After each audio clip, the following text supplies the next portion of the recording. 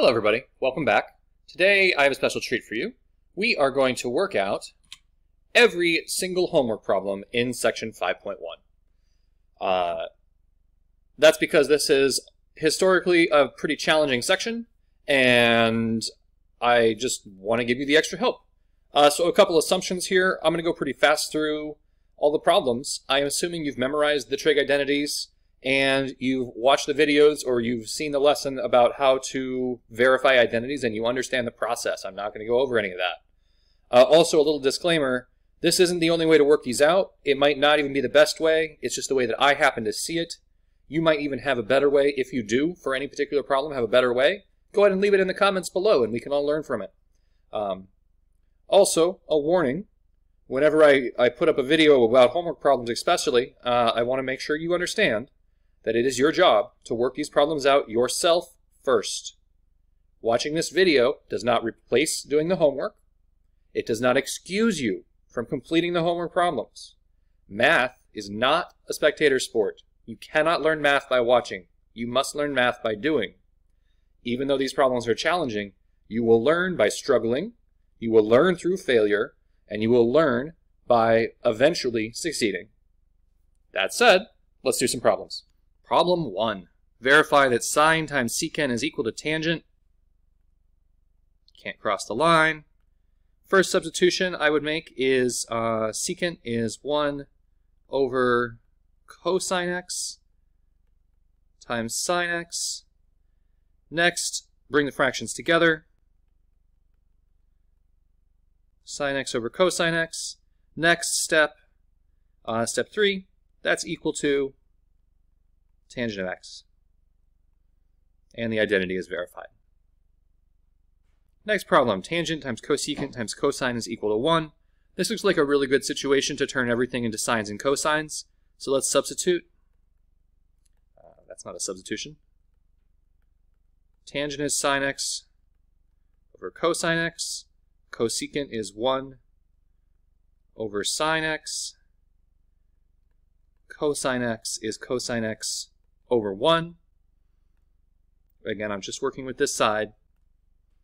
Sine cancels with sine, cosine cancels with cosine, and all that's left is 1. Not so bad. Number 9, cosine squared x minus sine squared x is equal to 1 minus 2 sine squared x. I am going to approach this problem in two ways.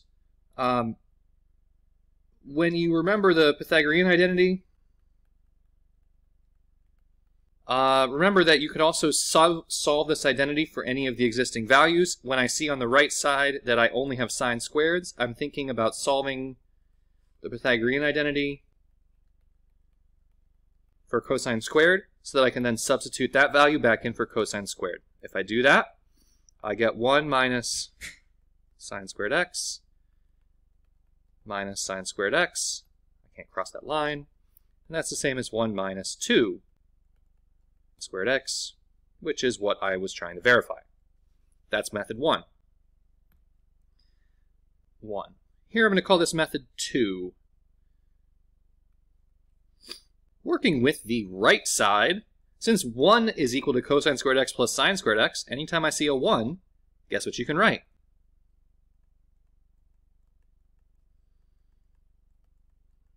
And then minus,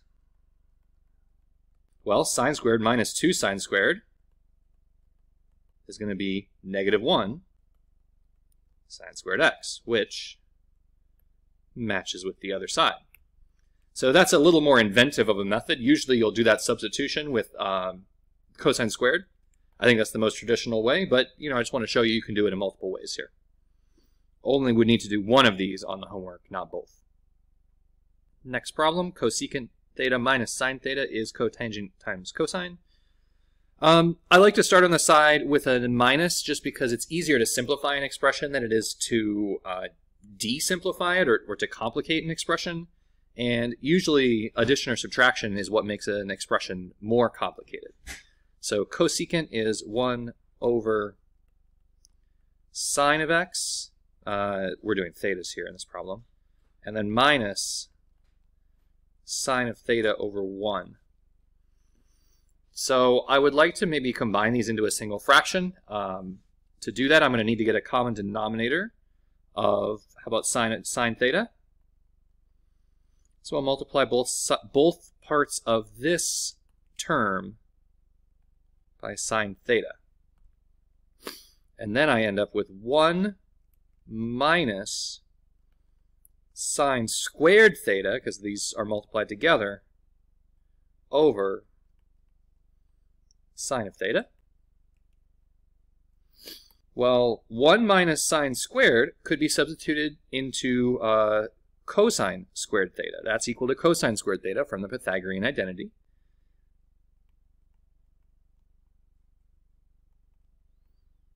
Now there's a lot of moves you could take here. Make some space.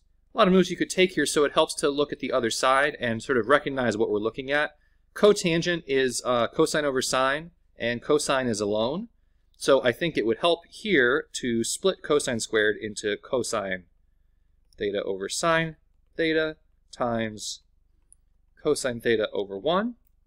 That's going to bring me closest to cotangent, and in fact that's equal to cotangent theta times cosine theta, and the identity is verified. You'll notice I used my knowledge of the right-hand side to help me know what to do with the left-hand side. We've also talked about how it is okay to work with both sides and kind of meet in the middle. If you had done that in this problem, you could have written cotangent as cosine theta over sine theta times cosine theta over 1, and then maybe written that as cosine squared theta over sine theta, and if you got then both sides to that step, that would also count as verifying the identity. I personally kind of like to just stick with one side. I think that makes a problem easier to read, but it's technically correct if you're meeting in the middle, as long as you're still not breaking the line by doing any both sides operations. Okay, I'm trying to prove a bunch of stuff is all combined, simplifies to sine, so I think I'm definitely going to work with the left-hand side, give myself a little space here. I think, oh, I see what's going on. So you could convert everything to sines and cosines, but remember, when you see tangent and cotangent, you don't need to convert to sines and cosines. Remember that tangent is the reciprocal of cotangent.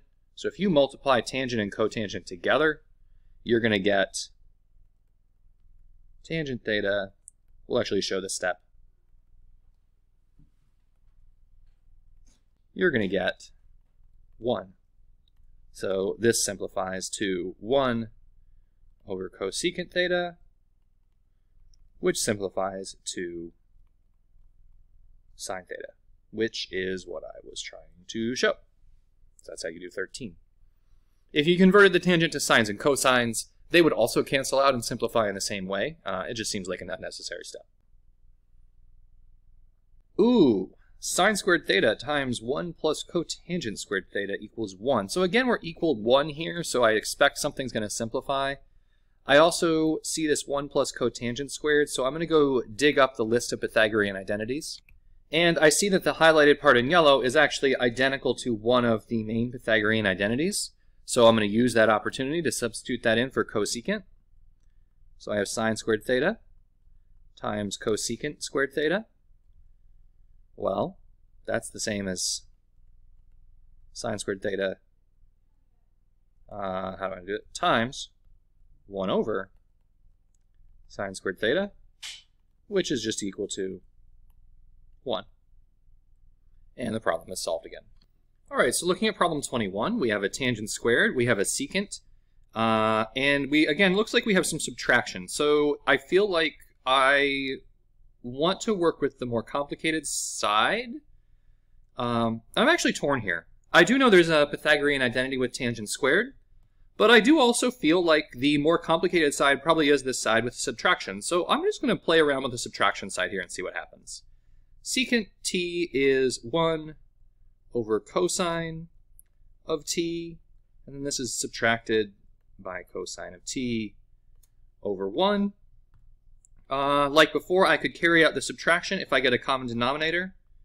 So I'm going to multiply the top and bottom of this problem by cosine of t, and then I'll rewrite the simplified version, so I have 1 over cosine of t minus cosine squared of t over cosine of t.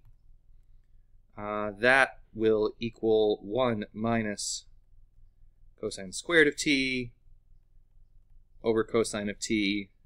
That will equal sine squared of t over cosine of t, because again, Pythagorean identity. Make a little space here. Now I'm going to go look at what I was tasked with, which was tangent squared over secant. And I do actually feel like, now that I've reduced this to sine and cosine, I don't really want to unreduce it. So I am going to jump to the other side and try to simplify tangent squared over secant squared and see what I can get. So tangent squared, I'm going to write this as two separate fractions.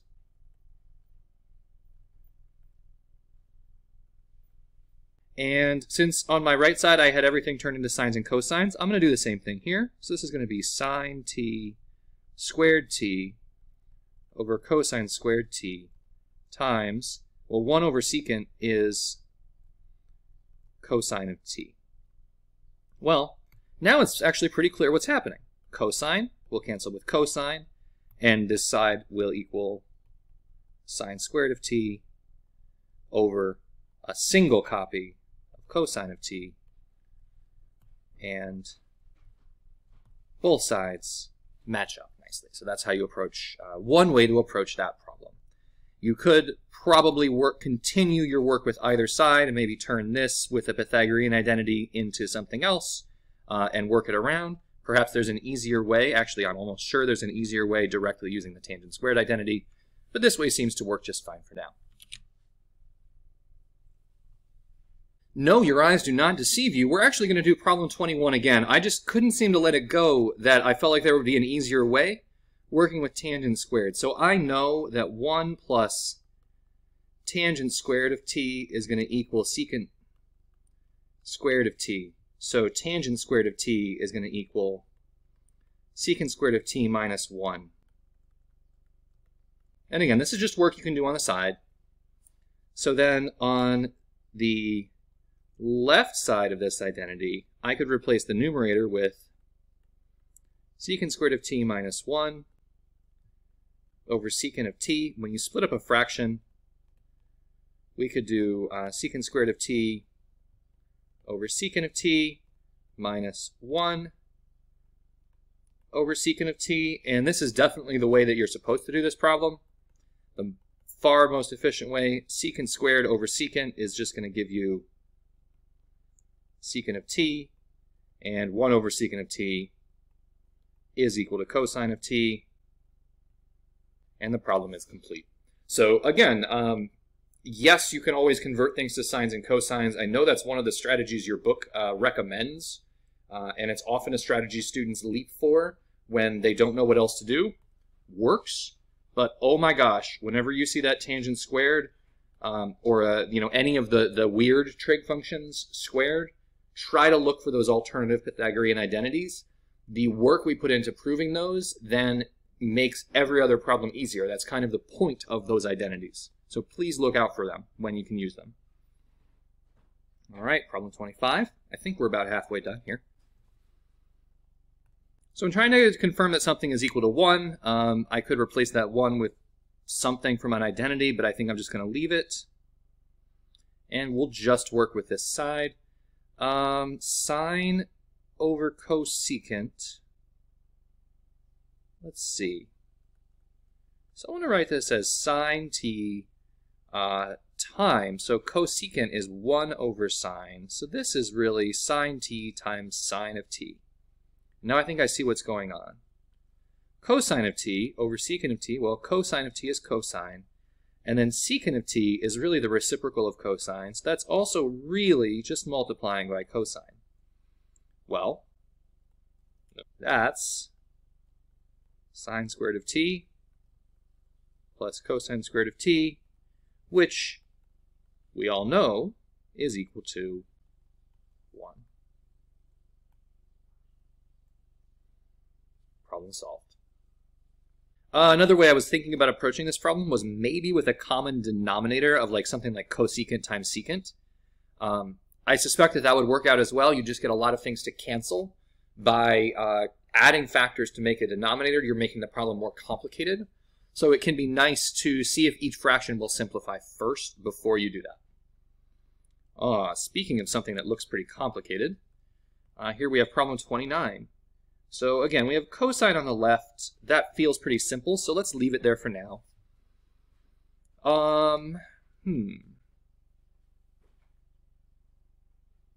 I could try to go for a common denominator with this 1. I also see this 1 plus cosine squared on the bottom, and I remember from our notes that there was a trick with the conjugates. I could multiply this by something and see what I would get.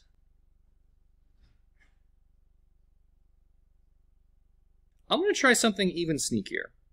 I see that sine squared is the only thing around right now. Like, that's right, that's the only thing that's not a cosine or a 1. So I'm going to try a little substitution. We have the 1 from the front, and then I'm going to replace sine squared with 1 minus cosine squared x over 1 plus cosine x. And then, because I see this 1 plus cosine x down here, I'm going to remember that if I have a squared minus b squared, that can turn into the factor a plus b times a minus b. And the a squared and b squared that I see are 1 and cosine squared. So I'm going to factor out the numerator. It's going to get real messy. A squared minus b squared is a plus b, so 1 plus cosine x times 1 minus cosine x over 1 plus cosine x. And you're not allowed to cancel 1s in like this situation right here, because they're part of a term. What you are allowed to do, put that back, is cancel entire terms when you factor them out. So when I have a 1 plus cosine x over that entire grouping, those can cancel out. And again, what I noticed there was not actually anything to do with trig. It was actually just a factoring pattern that I recognized. So recognizing a factoring pattern actually helped me solve this problem. So now I'm going to have 1 minus, well, the only thing that's left is the term 1 minus cosine x. The 1s will cancel, and the minus and minus make this equal to cosine x, which is what we were looking for. So that's how I would approach 29. That looks pretty tricky. I'm sure there's a lot of other approaches, but that seems like a pretty good one, using identity and then factoring. All right, 33. Secant squared times cosecant squared is equal to something with addition, secant squared plus cosecant squared. Whenever I see secant squareds or cosecant squareds, I immediately think about Pythagorean identities. Let's see here. I paused for a second to think about this problem, and I'm not sure Pythagorean identities are the way I want to go immediately. If I substitute in for the secant or cosecant, I'll end up with a tangent or cotangent, and I don't see tangents or cotangents on the other side, no matter which side I start with, so that makes it feel like something might not work out. Instead, I'm going to go with the philosophy I've been going with, where I start with the more complicated side and work towards the simplest side, and that plus sign on the right is what makes that side particularly complicated. I also noted on the left that secant squared times cosecant squared is the same as 1 over cosine squared times sine squared. So if I can get the right side to match either of these two, then I know I'll be done. So secant squared is 1 over cosine squared, and this is times 1, let me give myself some space there. There's 1 over sine squared. I think the reason that this is the more complicated side is that there's always something you can do when you have fractions, and it's create a common denominator. So my common denominator is going to need to be cosine squared times sine squared, because I have those are the terms in my fractions, and I actually like that now that I see it, because that's what I had on the other side. So let's multiply this term by sine squared over sine squared, and let's multiply this term by cosine squared x over cosine squared x.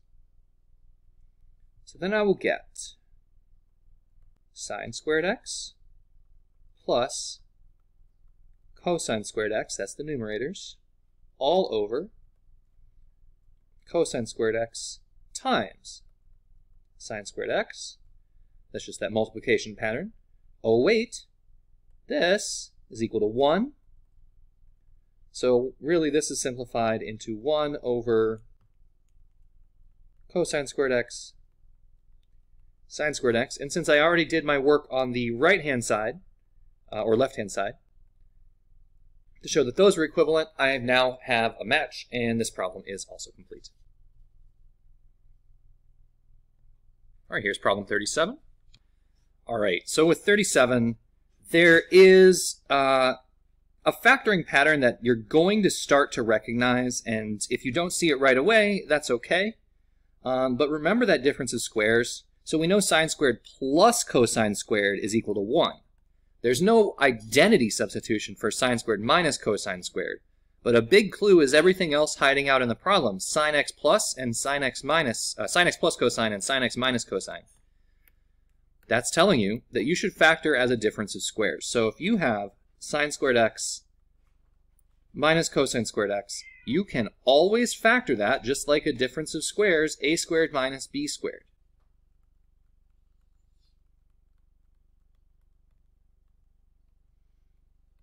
Every single time that's allowed, you're able to do that. Now, does it help in every problem? No, often it's not a helpful move, but I see in this problem that there's a lot of other terms that will cancel if you do that. So a little bit of thinking ahead is really going to pay off here.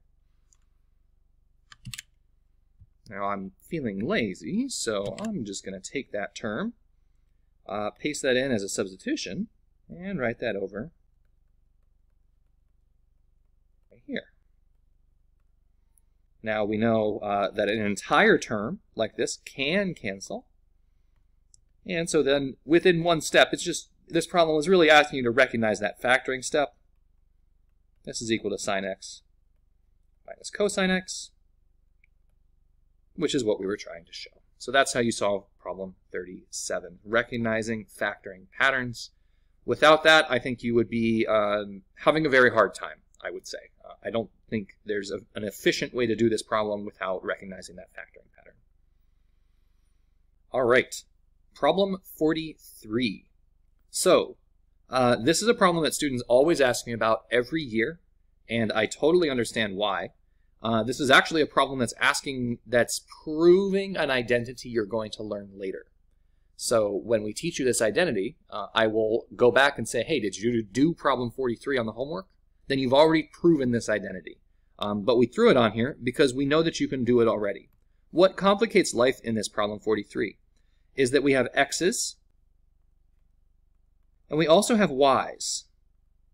And those are going to be separate. So like, for example, if I, in a problem, had sine squared x plus cosine squared y, that's not equal to 1. That's just equal to nothing. We don't know anything about the relationship between x and y. So the identities that you're wanting to use are probably not going to work in this situation. So we're going to have to be a little bit more strategic about things. Before we solve this problem, we're going to have a brief kitty cat interlude. I know you guys would want to see her. She's feeling very friendly. So this is Pepper. She's a good cat. She's a lonely cat. And she is leaving now. And despite the fact that people ask about this question every year, I have forgotten how to do this problem, so you might see me make some mistakes here. I'm not sure. What I see, though, is that on the right side, I have all these sines and cosines, and I feel like those are going to be harder to simplify than the side with tangents. So what I think I'm going to do is write the other side in terms of tangents, or in terms of sines and cosines.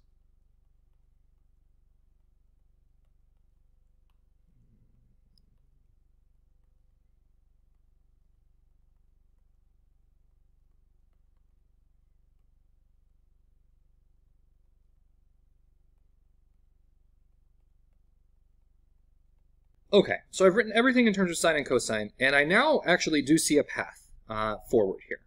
So the path I see is that I have one large fraction bar that I'm going to preserve. My suspicion is that this large fraction bar is the same as this large fraction bar on the other side.